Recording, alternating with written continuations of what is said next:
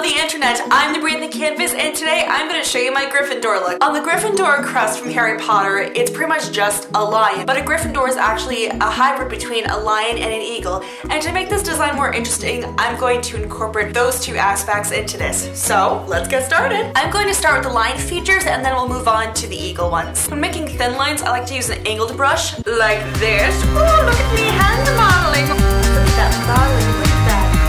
I'm gonna start from my eyebrow, follow the curve down, and then kind of go out. Normally when I contour, I do the line more up here, following where the tip of my brush is. I'm gonna bring it down just a little bit. And I'm gonna go ahead and draw on the nose. It's not gonna go up, it's gonna be pretty much like a tip. The only reason I'm letting you see this close up of my nose is because I trust you. So basically you're tracing around your nose and then bringing it down into your cupid's bow. And then you see where there's kind of that dimple or divot in your nose, you're gonna connect that down. So it kind of curves a little bit. Now transition the lines. We're going to fade out into a lighter brown and then on the edges for the contouring.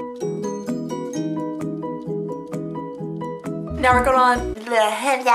Now we're gonna move on to the gold. Why did I say it like that? For the eyes, I'll be using a nice rich gold for the lid, a shimmery bronze for the crease, and a light almost silver for the highlight on top. We're going to frame all the way around the eye, do a bit of a cat eye, and a little bit of the tear stain coming down here.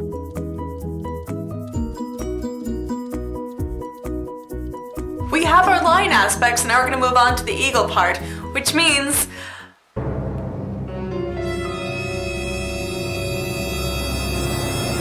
you win. With spirit gum, you want to allow it to dry just a little bit on your face so it tackies up. You don't want to apply anything right away because the spirit gum will be too smooth and it will just slide off.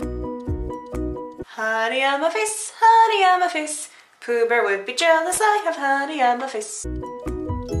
You do want some of the bone or the center of the feather to be intact, so you don't want to cut it too close to the tip, but at the same time you don't want it too long because you still want room for other feathers to overlap. Alright, so I just wanted to show you. You do want there to be a little bit of abstract and going offness of the highlight feathers, but you still want to be kind of on that line. Whereas you see this, it's just a straight line, it doesn't look great. Last we're going to do the lion lips. So we're going to do a dark lip for the top to kind of give the idea of the muzzle, and then a light gold for the bottom. One other detail is you're going to bring that top lip out just a little bit following the crease of your lip.